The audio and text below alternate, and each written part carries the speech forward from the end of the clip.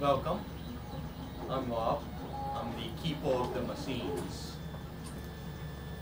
We've got a machine running right now. It's very loud. If you need to hear me, I can speak up. Just let me know. We also have another machine running, which you probably have not noticed because it does not make any noise. This is the makerspace. We've got the two 3D printers, and right over in the back we have a CAD machine, a mill. Which, if you want to use that, you gotta ask me and pray that I can even get it to work. That guy and this guy, you are free to use as long as I'm around. We do have the MakerBot also in Cranford. So, to start this, we're gonna talk a little bit about the 3D printers and the technology. The classifications of machines is additive manufacturing. That's the fancy term for 3D printing. Now it seems like it's brand new technology. It is not. This guy has been around since the 80s. That guy, late 80s, early 90s. The thing with these machines is they are getting more prominent because the technology is getting better. They started with this guy, which is the stereolithography. It's SLA, stereolithography apparatus. They use a liquid resin and a laser. It's mostly a UV light. It cures the resin, makes it solid, and it pulls up. The base pulls up, keeping it stuck to the base. It cures the bottom, and it keeps pulling up.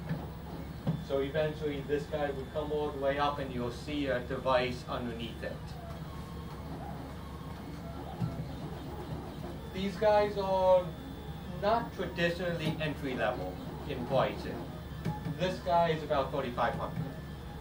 They've retired this model and they've gone to a newer model, which is still around $3,500, maybe around $4,500. That's $4,500. So, not traditionally going to be seen inside someone's house, unless you happen to have a lot of money to spend. But they are used in a lot of businesses for prototyping. The models are quite sturdy, quite smooth, require a little bit of finishing. And it is quite good to walk next to. What came after them, I don't have in this room, and we don't have one in this school, because we do not have $200,000 to spend. Would be your SLS, your selective laser sintering, which is a fancy term for melting. Sintering is just a smidge under a melting point. Uses a very high-powered laser, typically in the hundreds and even thousands of watts. They are your manufacturing machines. They use instead of using liquid, they use a powder. And the powder can be anything from a plastic, a nylon, ceramic, all the way up to metals such as aluminum, iron, steel. When you start talking about the metal printers, you get out the SLS into the SLM, which is selective laser melting.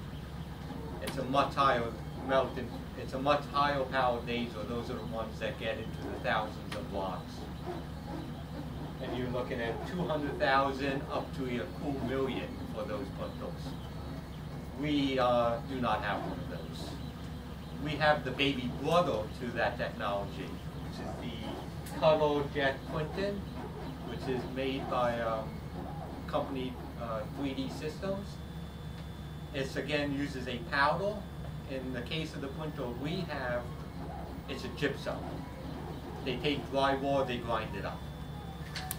And instead of a laser, it uses a glue, and it just deposits the glue on the top layer of powder, puts another layer on top of it, glues that, puts another layer, and just keeps going until it gets a model. they are not very strong models, but they can be made stronger with infiltrates. You can put water on them, you can wax them, you can put resin on them, or two-part epoxy type stuff, and you can super glue them, which I do not recommend for health and safety purposes. It gets quite hot. Super glue is a very exothermic reaction. The thing with the color jet pointers is they can do color. Most of the other pointers, they are generally just a monochrome. Some of them get fancy, but it's, when you're talking MakerBot, they put 2 extruder heads in, and it's a bicolor, bichromatic mostly. The color jets are generally full color, and the one that we have in Cranford can do that. They can put full color models. After that, there was the resurgence of 3D printing in the late 80s, early 90s, which is the FDMs, the fused deposition modeling, which also can be called fused filament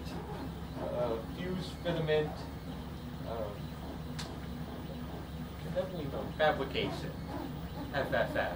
I never use that called. Too many F's.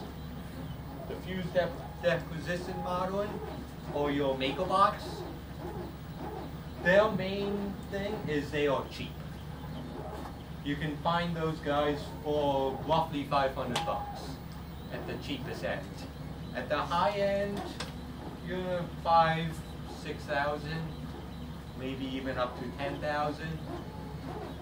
Mostly when they get up that high, it's how big of an object you can build. The MakerBot is in the mid-range, $3,000, $4,500. You can used to be able to walk into Home Depot and pick one up. And they probably were selling smaller ones for around $1,200. You can get them relatively cheap if you're willing to put in the work. This guy was about $750.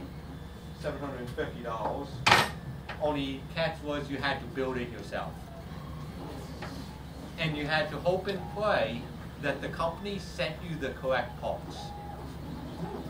If they didn't send you the correct parts, they would yell at you, tell you it was fine. I generally don't recommend it. And it generally doesn't work. But it was a kit that you had to put together, so there was a bit of a learning curve to get something to actually come out of it. The MakerBot, it zips all as one piece, and it's a glorified glue gun. It's how they work is the extruder just pulls a piece of filament through, which is where the FFF comes into play. It's just a piece of plastic, it gets extruded through. It's on a XY carriage, so it moves in the X and Y. And it's on a platform that moves in the Z axis. So it just comes down, it makes contact, it goes through its tool pattern, and then drops a little bit, and goes again. They are big among hobbyists because of their price point, and you can buy the extruder heads just separately, and a lot of people will build their own 3D printers. You just need 3 motors and some way to control them. So they're big on the hobbyists. I am not impressed with the quality of the work that comes out of them. They are in use quite heavily in industry because the parts are quite functional. You're not going to be manufacturing stuff and selling them, but they do make decent prototype parts that you can actually physically do stuff with. It is quite good for when you need to replace parts. We have a microscope here. It has a non-standard attachment for a webcam, which is not generally good when you have to buy something for it, because they generally will charge you an arm and a leg. So the beauty of the MakerBot and other 3D printers, if this guy will hand this to me, is you can take a very cheap webcam, got it for free. The professor probably had paid probably 120 bucks for it, probably about 10 years ago. I ripped it apart, and I printed out an adapter.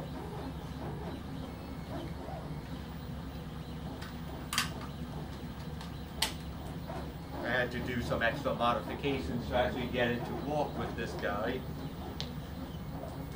Take a look at that and see the quality of the work that comes out of the machine. Just today, I printed some stuff from the online class.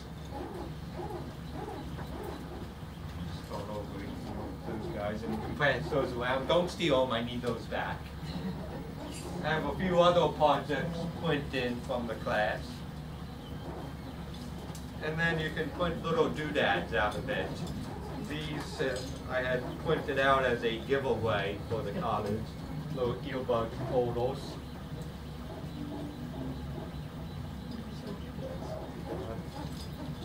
Up in the back here I've got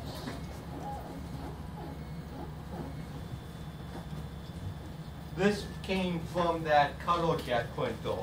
I actually didn't do it in color. You can feel a difference in this. This is the powder printer. And this is actually not printed all as one assembly. This actually is multiple piece assembly that I put together. Everything comes off. So just have to be careful with this guy. It breaks easily. But you can definitely feel when you hold that guy, you can feel a difference. It's more chalky than other things. I don't have anything with that guy currently. He's been a thorn in my side. It turns out that the resin has an expiration date. I did not know that. And it's been giving me some trouble because I've probably have ruined the one piece of equipment in it, the print tray. But that all is good. If we were able to buy stuff, or you buy stuff.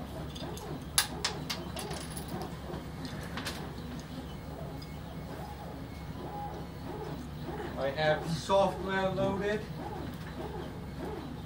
Each printer has its own software. You've got the Form 1 uses this thing called Freeform. And the beauty with all these 3D printers is they all use the same file type.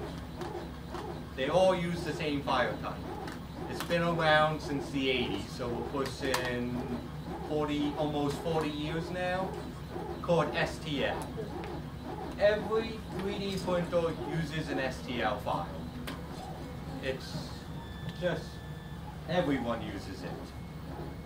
It's a monochrome program. It's a monochrome piece of software, file type. Most printers are monochrome, so it's never a big deal. Some of them do use the OBJ and everything, which you can do color with, and some printers can do color, mostly the color jet printers. So there is a new printer out, $200,000, that uses a gel to make it stuff, and it actually dyes the gel as it prints. $200,000. So if anyone wants to donate a printer, you just need $200,000. It'd be a huge boon to this place.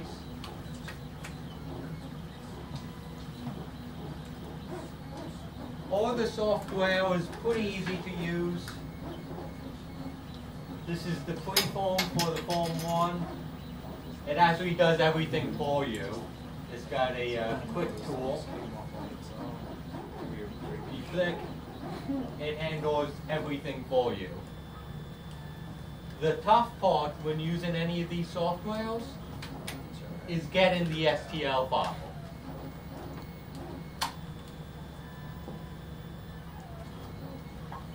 Inventor is a is a boon for this, because it will take your IPT file and it will create your IPT for you. Up in File, you can go Export and CAD format.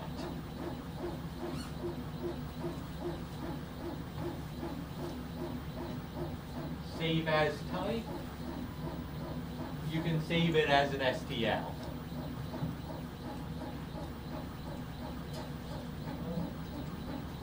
You go to Options, and you want to make sure that the units are set up to what you have actually drawn it as. It gives you a bunch of options. If you don't know what you drew it as, you can just select source units, which will use whatever the base is, inches, millimeters, feet, whatever. Nothing else needs to be touched.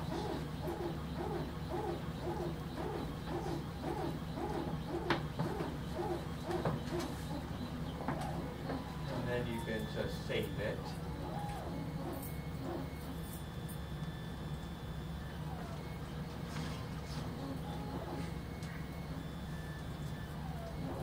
And you can just open your newly saved file.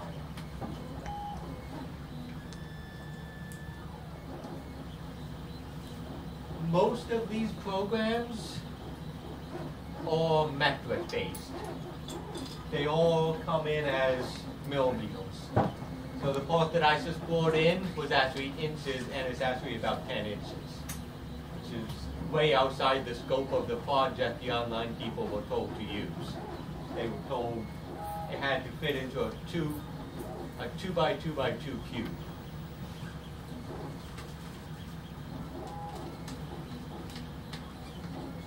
But in the software, you can actually change what the units are. So I can change that to inches, and we can see it's not going to fit.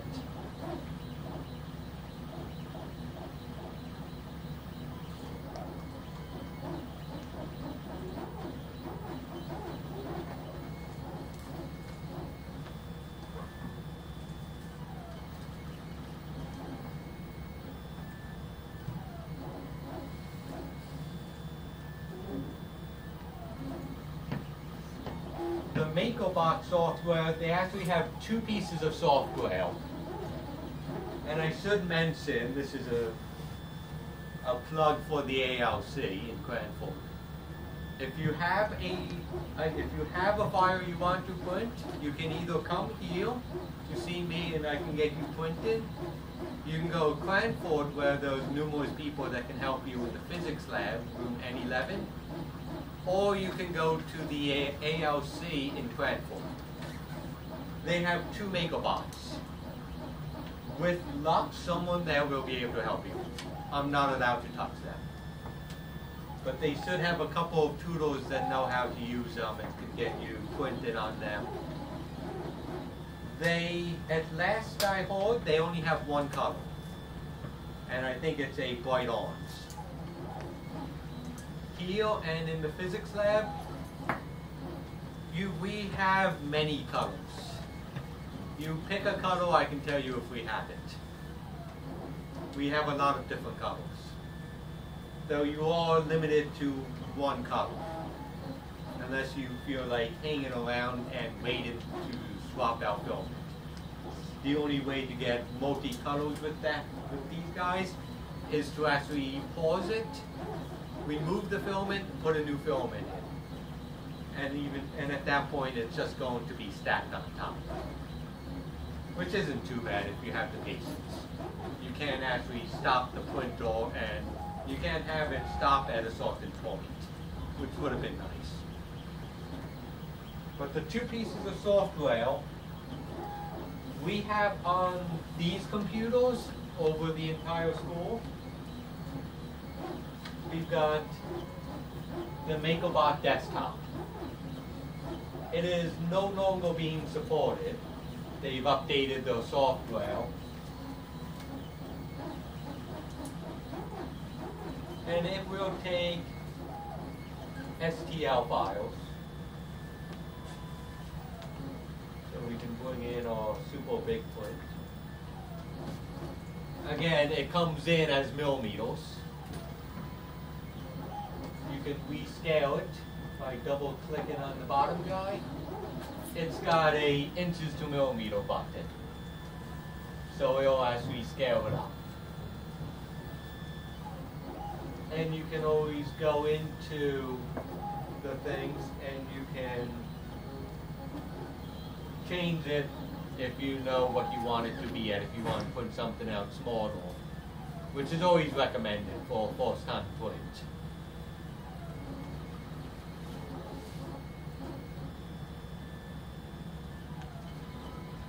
And you can move these guys around the bed.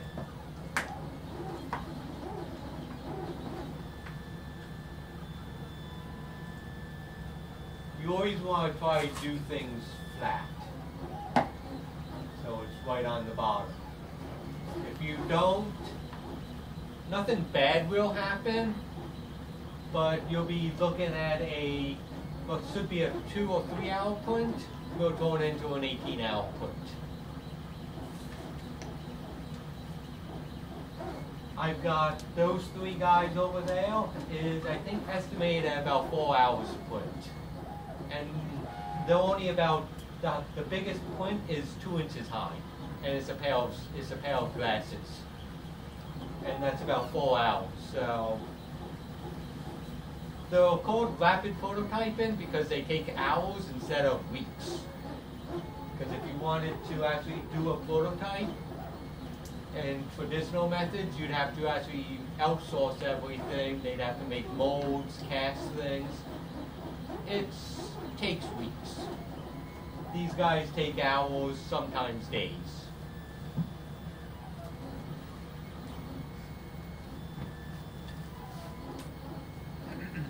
This is the software we have on now, and it's got, you can rotate the parts, move them around, resize. These are software that you kind of have to just get your hands on and play with.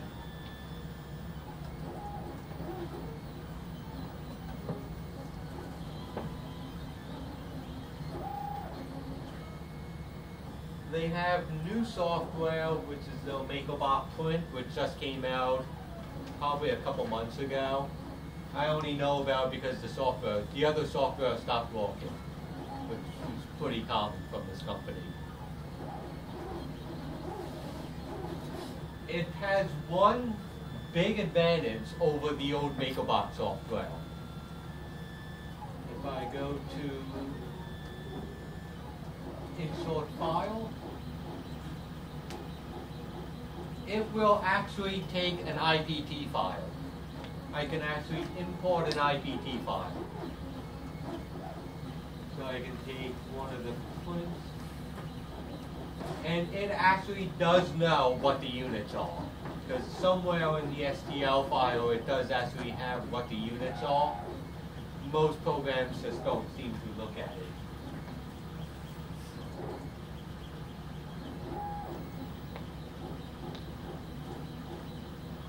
The big problem though is when you actually try to rescale stuff, it's all in millimeters. Which can be fixed, you just have to go through a whole bunch of settings. And it does include a nice auto arrange. Rotation, you can rotate the things. Resize.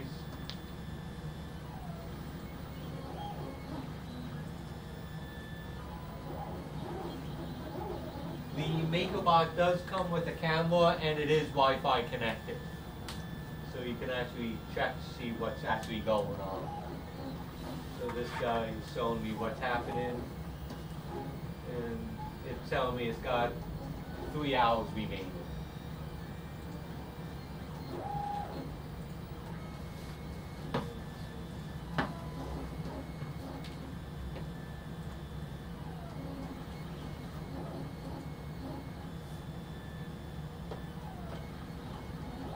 One of the worst things with the MakerBot is nothing is supported. The model is not supported. So if you have something like this, where it's a nice flat piece, it prints fine. It prints perfect. If you've got something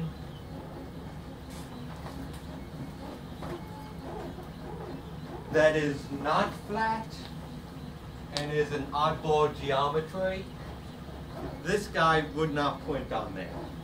Not unless you added support structure. It would have to add pieces in between so it has something to put the film in on when it prints. It's got to add support structure. The software takes care of that.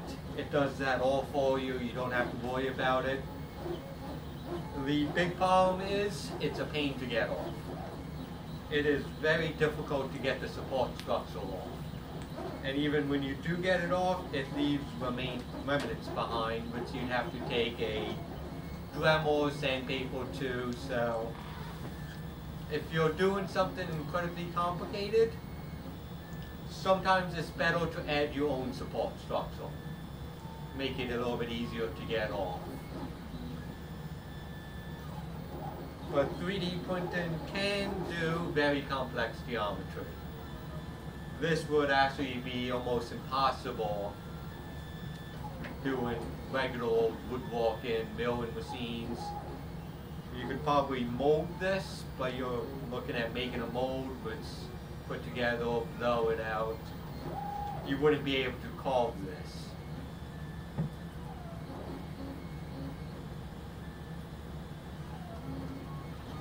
On that subject, there is GE Aviation from General Electric.